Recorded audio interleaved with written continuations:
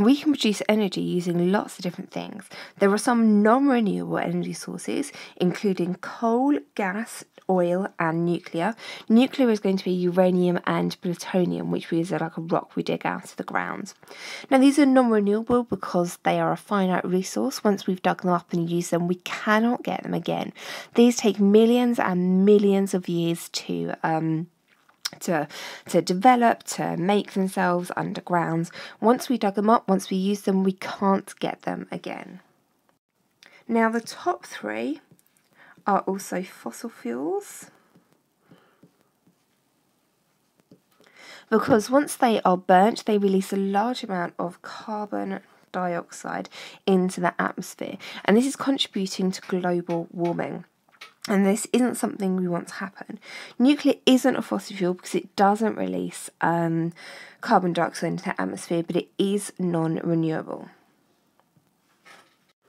There is a large range of renewable energy sources, and the best one for the situation will depend on a number of different things. Location, direction, what the local environment's like. So solar power is going to work best in a southerly located place, whether that's going to be on rooftops or whether that's a field. It's going to work better in sunny countries. Countries which don't get a lot of sun, it's not going to work very well. And the disadvantage of this is it's not very reliable. It doesn't work during the night. Wind is going to work very well on top of hills or out to sea, out on the coast. But the disadvantage of this, again, is it's very unreliable because it's not always windy. And some people don't like the look of wind farms. It also kills birds when they fly into them. Hydroelectric power involves building a big dam, pumping the water up to the top, storing it at the top in a big lake, and then releasing it as and when needed. So the advantage of this is that it's more reliable because the water's there ready and waiting for when it's needed. But the disadvantage is that you need to flood a large area of land for this to happen. Waves and tidal obviously need to be in a coastal location, and it's going to rely on the tide coming in and out and the waves going up and down. Again, this is going to be bad for any marine life that is living around there because they may be affected by the machinery that needs to be put in. Geothermal energy is going to work best in countries like Iceland or America, where they have large geothermal vents, that's volcanoes underground. Doesn't work very well in the UK, but they use the heat from that to turn the turbines. Biofuels can work well anywhere, but you need to grow a lot of things, then you need to burn a lot of things. And obviously the disadvantage of this are ethical disadvantages, because could you use whatever you're burning to feed people, because there are millions of people starving to death, and here we are burning fuel so that we can watch the football. To produce electricity, we need to have a turbine spinning, and this turbine spinning will go into a generator, and this will generate the electricity. Now, there are lots of different ways we can get this turbine to spin, but the most common one is by the production of steam. Now, for steam, we need to heat up water and turn the water into steam so it can spin the turbine round and round and round. Now, there are loads of different ways that we can produce the heat to turn the water into steam. Now, this can be by burning things, so burning our non-renewable fossil fuels, so like coal, oil and gas, in a nuclear reactor where the nuclear radiation will produce heat and that will turn the water into steam. Or we can set the turbine spinning by a hydroelectric power plant or by waves or wind turbines. We can turn the heat from geothermal or biofuels into heating up the water and turning it into steam. So all of the different energy sources have their advantages and disadvantages, but they all basically boil down to the same thing. We need to get this turbine here spinning. The national grid is the way that we get electricity from our power stations into our homes. So the power station generates electricity, and then a step-up transformer is going to increase the voltage so that when it goes through the pylons, through electricity cables, it is much more efficient so that we don't lose as much we don't lose as much electricity on the way. It gets transmitted all over the place through the pylons and then down to a step-down transformer, so there is a voltage that is safe to enter our houses. Now in the UK that is actually 230 volts. After a step-down transformer, it can go into our house and we can use it in however we like. There is a lot of maths in physics. There's no way we can get away from this. Physics could be described as maths with a lot of words in and a few graphs. So we need to be really, really good at our maths, and these are the rules that I get my students to follow when we are talking maths questions. First of all, get your magic physics pen. Now my students laugh at me, but this is what I call it. So get a coloured pen, get a highlighter, get a different colour pen to the one you're writing in. Circle all of the numbers that you can see in the question. Use the units to work out what these numbers mean. Get your formula sheet, find an equation with all of these bits on, write down the formula. Now, this is generally, unless they give it to you, going to be your first mark. Write the numbers under the formula in the right place, do the maths, because that's generally only worth 1 mark, and then add the units. So even if you've forgotten your calculator, you can still get loads and loads of marks by doing all of these things. Now, units are so important. You have to learn these, but there's just no way we can get around this. For any of the maths bits that you need help with, pop over to my website and look at the books that I've got there. Loads and loads of stuff to help you with the maths and physics. You're also going to need to be confident in your standard form, your significant figures, and you are going to be confident in your rounding, because these are the sort of things that are really, really likely to come up in the exam as extra little bits, but might not be something you spent too much time on in your physics lessons. My website has loads of resources to help you with this. Here we have a capital P, which is for power. We have current and potential difference.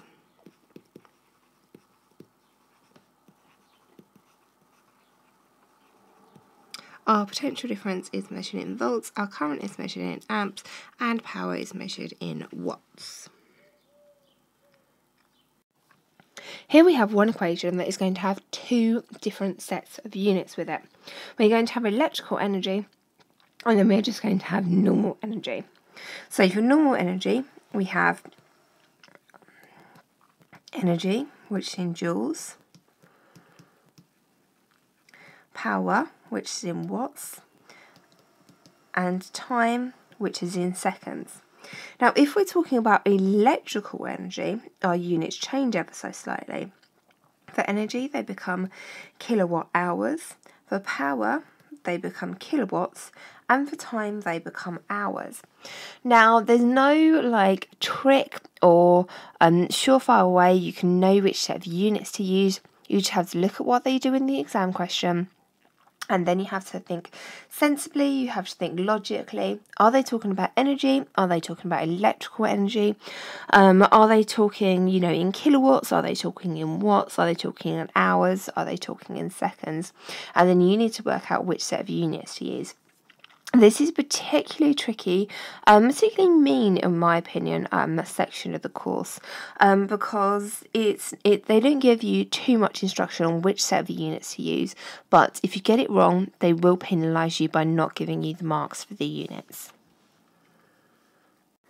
There is a definite trend in asking you questions about the cost of electricity.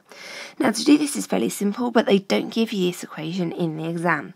The cost is just the number of kilowatt hours times the price per kilowatt hour. And to add an extra bit of complication in this, some of these might have a daily standard charge.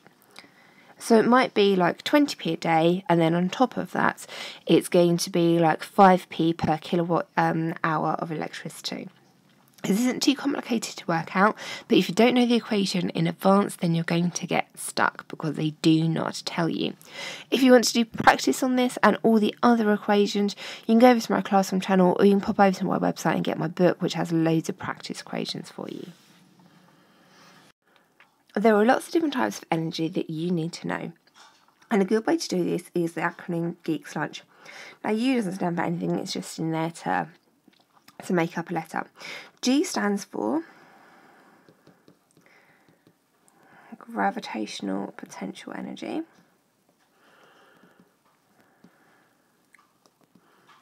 This is the potential energy that something has when it's about to form. So if you're holding a pen up in the air, it has potential energy, gravitational potential energy, because it is about to form. The first E is electrical. The second E is elastic potential.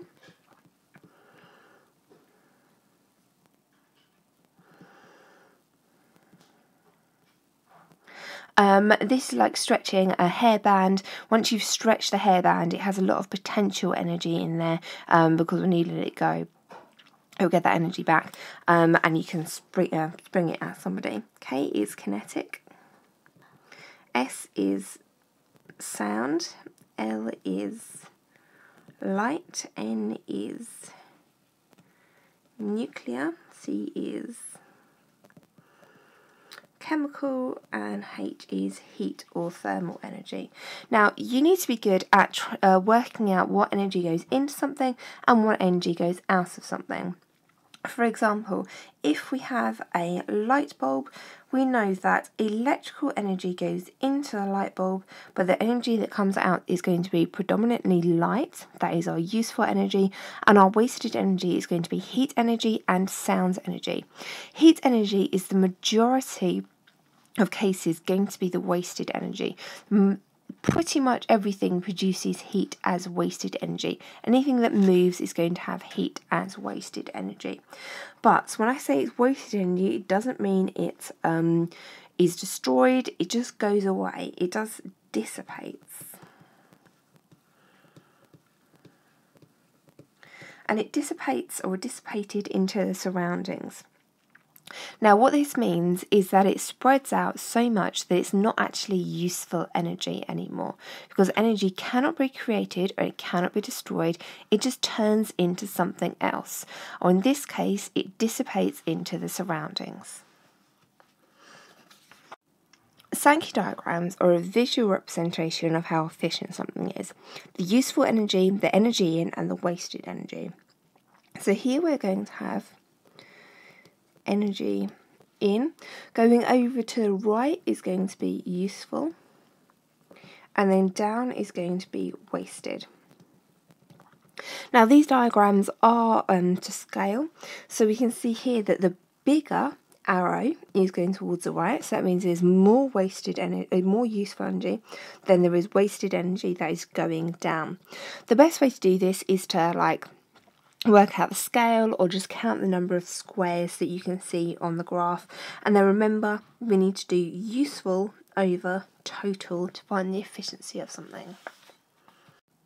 When we're working out the efficiency of something, it doesn't really matter about the units, because we can be talking about useful energy or we can be talking about useful power.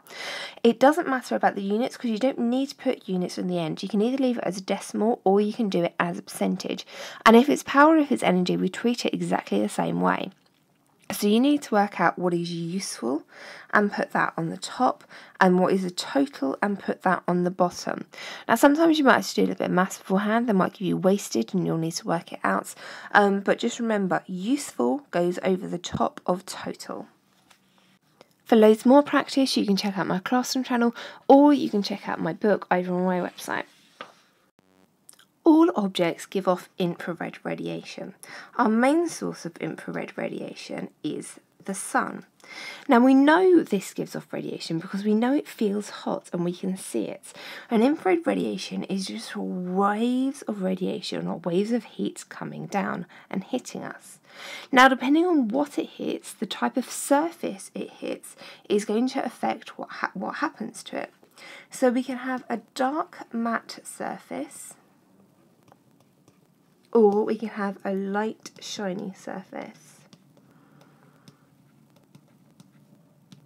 Now if we have a dark matte surface, it is going to absorb much more radiation.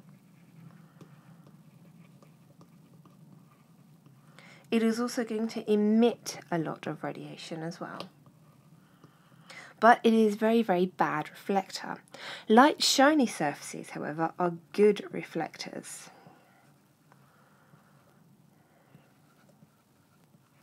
but they are poor absorbers and they are poor emitters.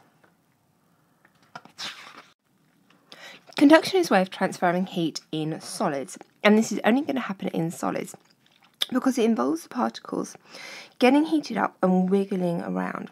And once they're wiggling around, they need to bump into the particle next to it. This will make the particle next to it wiggle around, and it will bump into the particle next to it. So by wiggling all the way along, we are going to be transferring the heat energy in the form of kinetic energy from one end to the other end. Now in a non-metal this happens quite slowly. If you think about cooking, if you're stirring with a wooden spoon, it's not going to heat up, the end of the spoon is not going to heat up straight away, but it will heat up eventually. And the reason because of this is because it's a non-metal and the particles move spaced quite far apart. If the particles were spaced close together, they wouldn't take very long to bump into each other. But if they're spaced far apart, they do take quite a lot of wiggling before they bump into the one next to it. Now, non-metals have something extra. They have free electrons. And what these free electrons do, and when they get heated up, they start whizzing around all over the place. So these electrons can go over here and they can excite this particle here and cause this one to move and start vibrating, even though the heat's here and this particle has only just started vibrating itself. So the electrons can do lots of whizzing around, exciting particles that are actually quite far away from the source of the heat, which means there are two different ways that they can get heated up or get excited, passing on their energy in a solid. Now this means it's going to happen a lot faster, so conduction in metals happens faster than it happens in non-metals because of the free electrons. Convection is the way that heat is transferred in a fluid. Now this fluid is going to be a liquid or a gas. When our fluid gets heated up, the particles start to move, and just as in conduction, they start bumping into each other. After they've been heated up and they move around, they bump into the one next to them and space forms, so they become less dense. When they become less dense, space is in between them and they start to rise. So they move up to the top. Now, when they're at the top, they're not being heated anymore. Because they're not being heated, they have less energy, they're doing less wiggling, they're not bumping into each other, so they start to become more dense. The particles get closer to each other, which means they start to fall. And as they start to fall, they go back to the beginning. And this is a convection current forming, because these particles here that have now become less dense will get heated up again, have become more dense, will get heated up again, become less dense and rise, they'll become more dense and fall, and become less dense and rise, and become more dense and fall. Now this happens in radiators, in your central heating. It's going to be what makes pans boil. It's also working on in the mantle of the earth, causing the tectonic plates to move. When we're talking about energy loss from houses, there are lots and lots of different things we can do. We can install cavity wall insulation. Now, in a brick-built house, there are like 2 layers of bricks with a gap in between. What they can do is just fill this up with like fluffy stuff. So it's like putting a duvet around the whole house. We can put loft insulation in. Again, this is just like putting a duvet on top of the roof of the house, because it's made of like a fluffy, like fiberglass wool or something like that. All it's going to do is to trap the air in there. It's going to prevent convection taking place, so it's going to keep in the house. Now around the doors we can put draft proofing.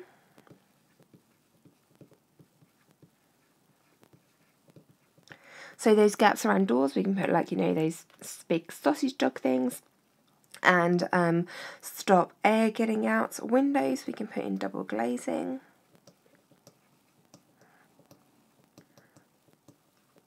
Round hot water tanks, if people still have them, these can be in the airing cupboard or in the loft. We can put a hot water tank jacket. So again, this is just like a big coat around the hot water tank. We can put thick curtains. and that will stop heat escaping. Now, when we're talking about installing any of these things, we need to take into account payback time. And payback time is the cost for it to be installed over the annual savings.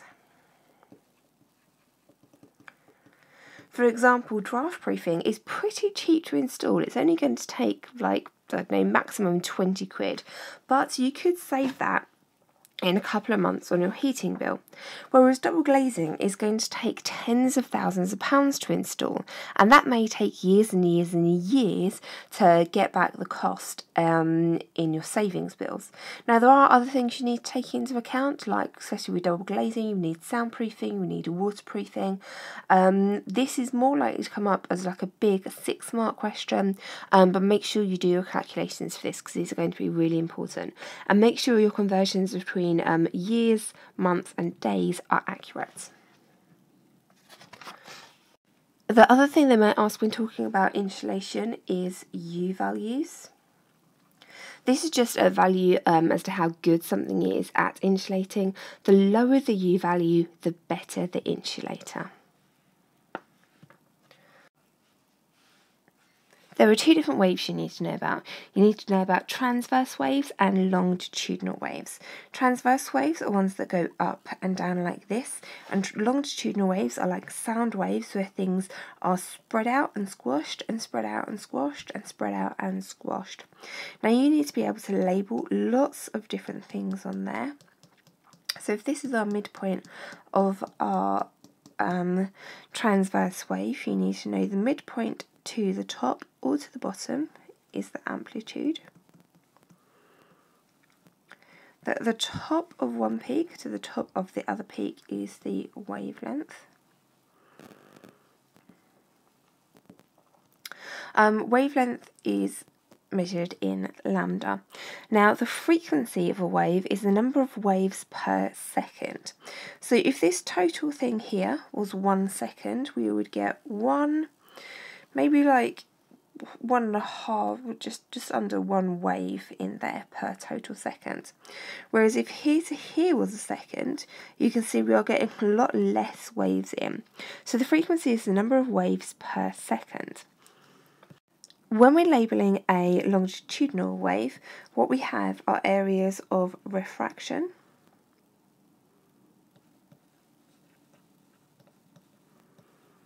and compression.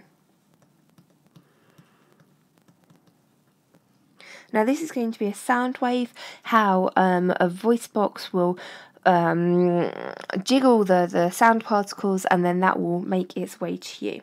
Now the big difference that you need to know for longitudinal and transverse waves is that in a transverse waves, the vibrations are perpendicular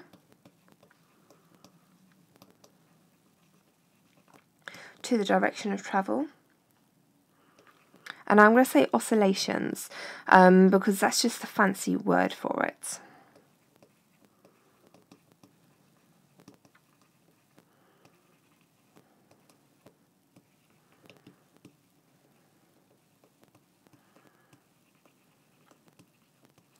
And I'm going to say they're perpendicular to the direction of energy because that's what it is, the direction of energy of the waves. Whereas in a longitudinal wave, the oscillations are in the same direction, so they are parallel.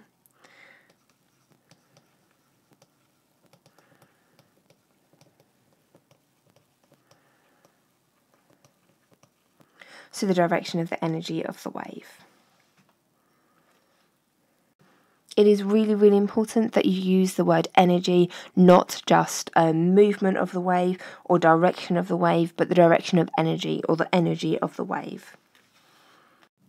When we're talking about the wave equation, we have speed, we have frequency, and then we have lambda over here, which is wavelength. Speed is measured in meters per second, frequency is measured in hertz, and meters is measured, wavelength is measured in meters. Now for frequency, it's really, really important that you have capital H and lowercase z. Anything else will not get you the marks. So here is the equation for looking at speed, distance and time. Speed is measured in meters per second, distance is measured in meters, and time is measured in seconds. If they give you any of these in non-standard units, remember you have to convert them into standard units.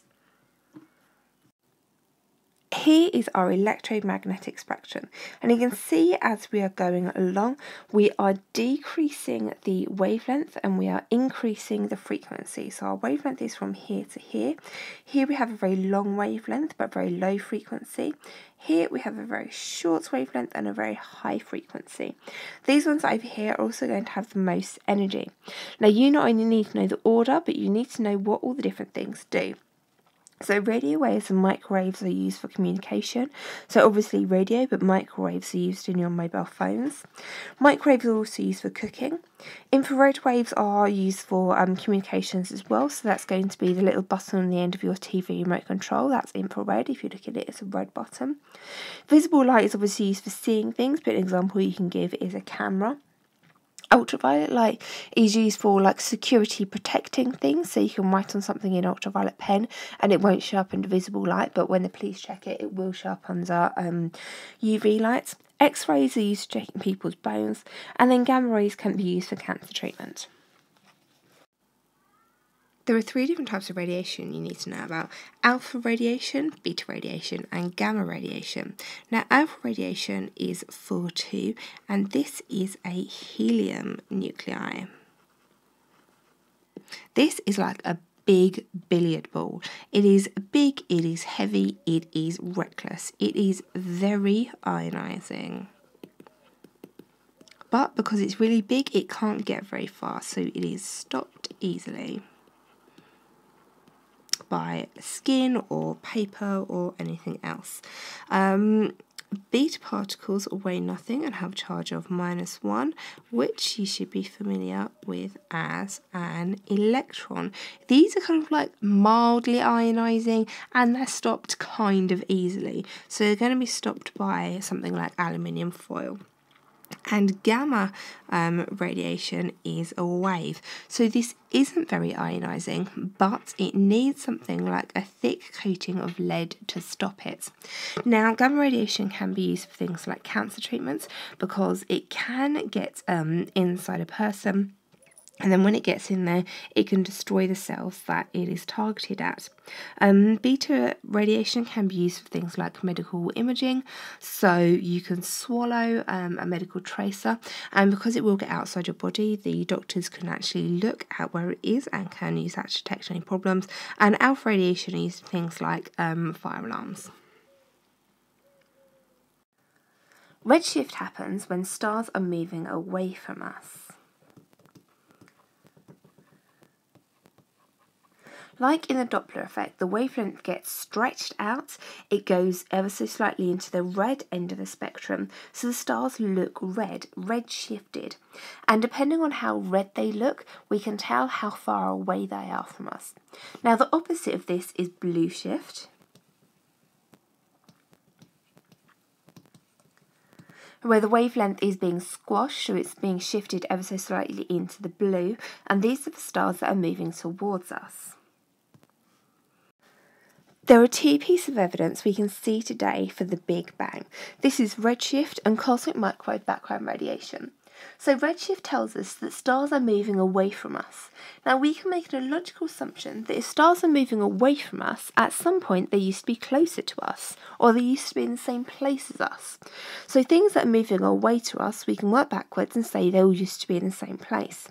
And cosmic microwave background radiation is like the static you get on old-fashioned televisions or radios. And part of that is the leftover sound of the Big Bang. We can see it still going on, and it's coming from every single direction in the universe. So every single direction in the universe sounds the same. So both of these put together are evidence for the Big Bang. Well done for making it to the end, guys. That was a bit of a hard slog. If there's anything I can help you with, please let me know. If you want some extra extension materials, pop over to my website and get my book.